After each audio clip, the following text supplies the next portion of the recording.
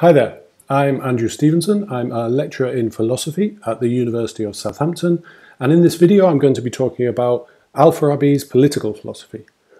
So this is a topic that will touch on aspects of the AQA A-level philosophy syllabus, in particular the topic of virtue ethics in the moral philosophy section. But it's also going to go well beyond anything in that syllabus, because that syllabus doesn't include much non-Western philosophy. And Al-Farabi was one of the great Islamic philosophers from the so-called Islamic Golden Age.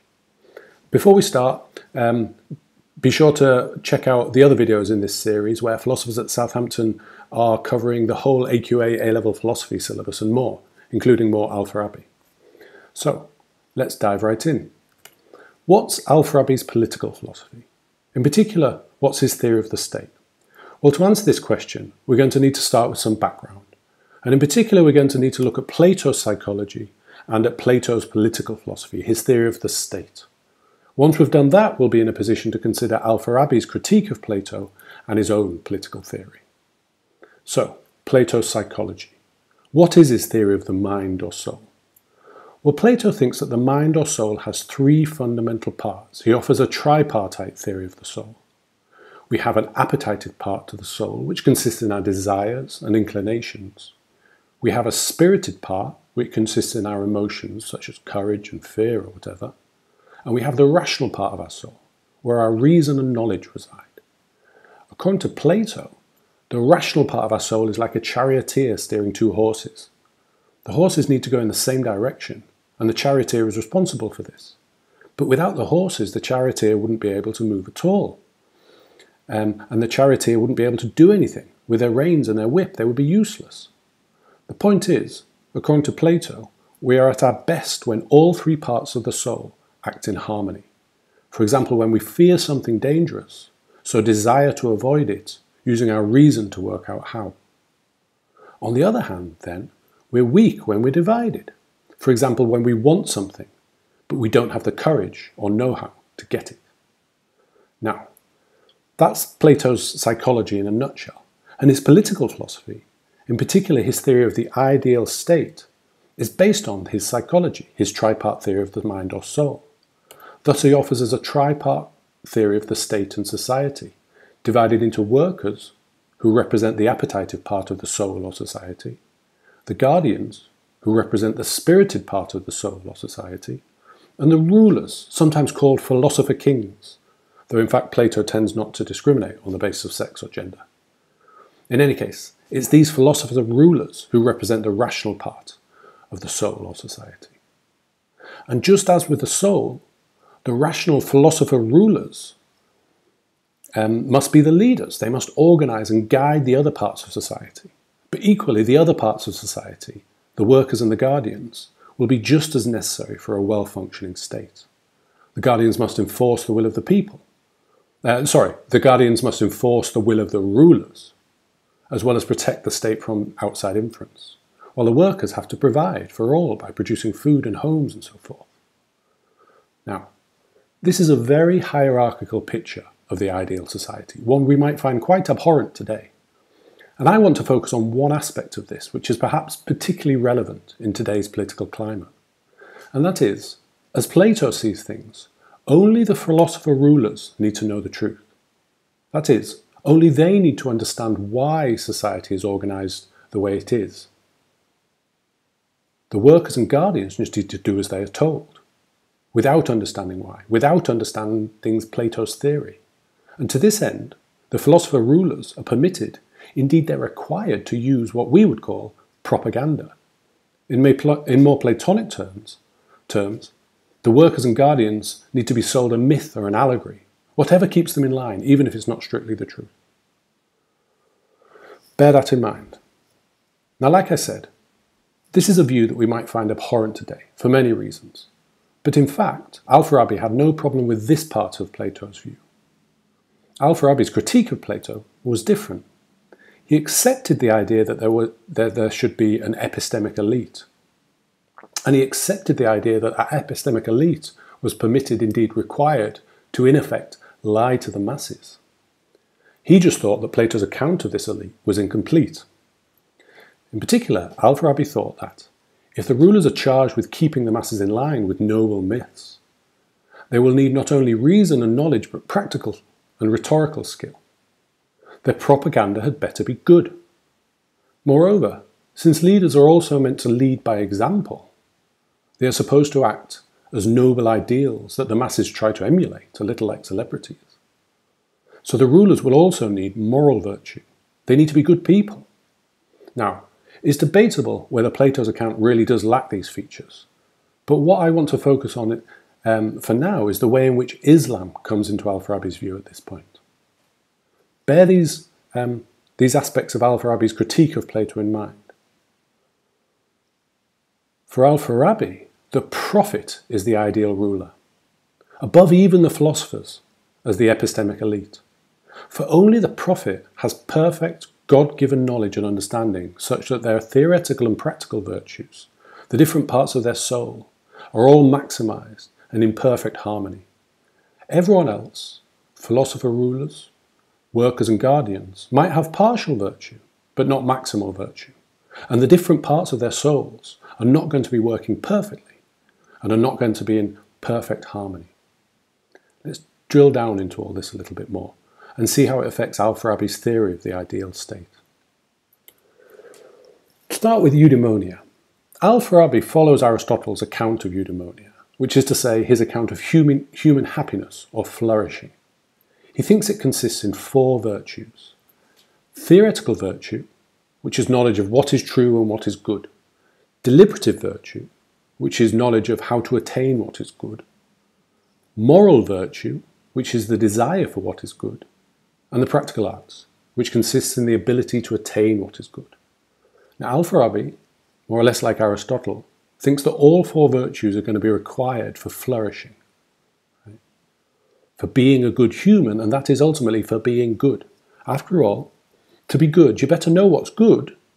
Okay, that's theoretical virtue, but you're also going to need to know how to attain it. That's deliberative virtue. Otherwise, your theoretical virtue would be idle. You would know what's good, but you would have no idea how to bring it about.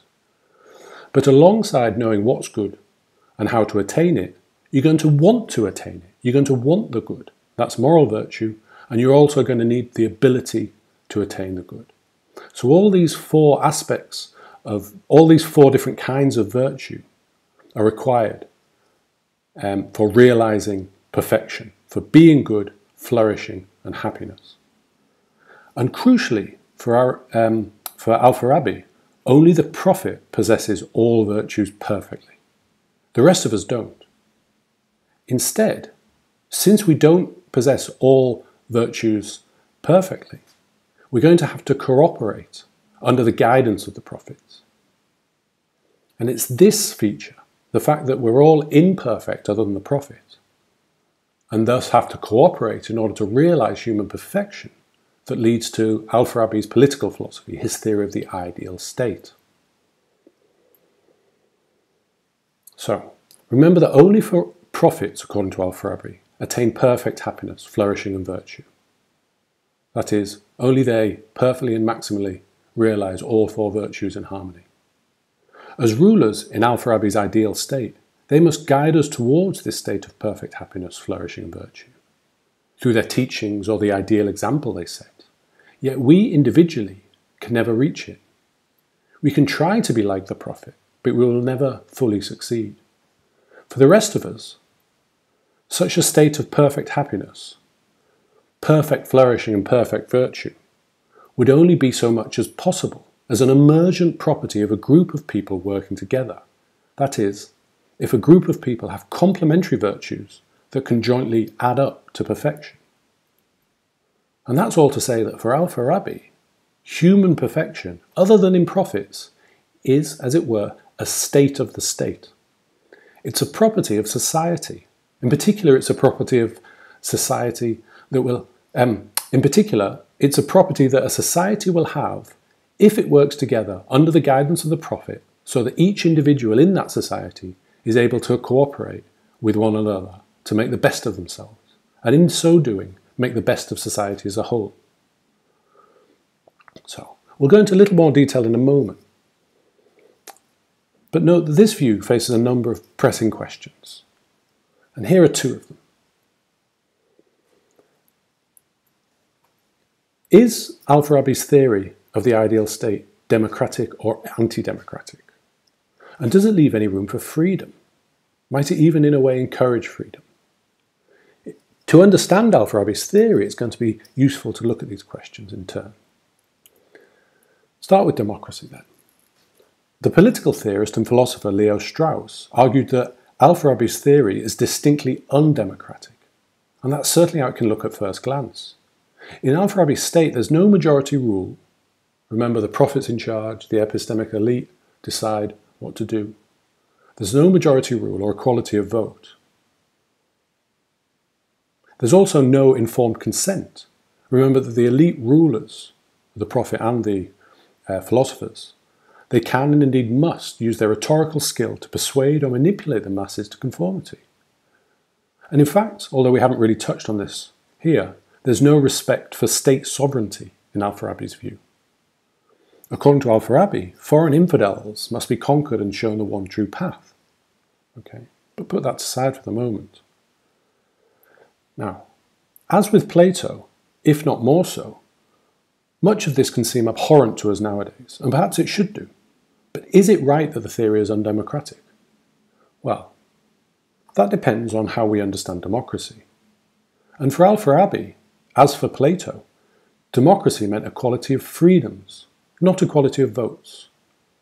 So let's turn from democracy to freedom and take a closer look at this issue. Recall that for Al-Farabi, human perfection, other than in prophets, is a state of the state, i.e. the state in which we all take our natural places to effectively exploit one another's natures to achieve perfection collectively. And this goes for the epistemically or rationally elite who run things, as well as for Al-Farabi's equivalent of the workers and the guardians. That is, the epistemically elite are only epistemically elite. Their rational natures are exploited as much as anyone's, and their noble lies only are permitted insofar as they help the rest of us to act collectively so that we can all act in accordance with our own natures. So the idea here is of a society where everyone's place in that society is fixed by their basic nature, the virtues they possess and what they're best at. And this society is to be organised so as to enable each of us to make the best of ourselves. If you like, to be true to ourselves, to be true to our own natures, and to do so in such a way as to help everyone else do the same. And all with one overarching goal, that of achieving human perfection, collectively and under the guise of the prophet. That's Al-Farabi's picture. Now, suppose we ask what it is to be free. Well, arguably, to be free is not merely to be able to do anything whatsoever. If that were freedom, then none of us would be truly free. Arguably, to be free is to be able to do anything we really want to do. And, again, arguably, what all of us really deep down want to do is to act in accordance with our basic natures, be they rational, spirited, or appetitive. Or some mixture, of course. And if freedom means being able to act in accordance with our natures, then perhaps Al-Farabi's theory of the state is supposed to be one in which, in a deep sense, we're all equally, indeed maximally free. Remember what the picture is. The picture is one in which everyone's place in society is fixed by their basic natures, the virtues they possess and what they're best at, and society is to be organised in order to enable each of us to make the best of ourselves, to be true to ourselves, to realise our own natures to a maximal extent, in order to collectively achieve human perfection under the guise of the prophet. So if we take this account of freedom and this understanding of democracy as concerned not with equality of votes, but with equality of freedom, then we can start to understand why Al-Farabi, quite remarkably at the time, wanted to argue that his view of the ideal state was democratic. I'll leave it there for now. There are no doubt worries and objections one could raise to Al-Farabi's political philosophy, but for now at least I'm going to leave it to you to come up with those, and maybe we'll do another video at a later time. Thanks for watching, and be sure to check out the information below this video for study questions and suggested reading, as well as the other videos in this series.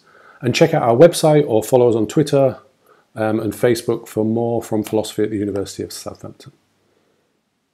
Thanks very much, and bye for now.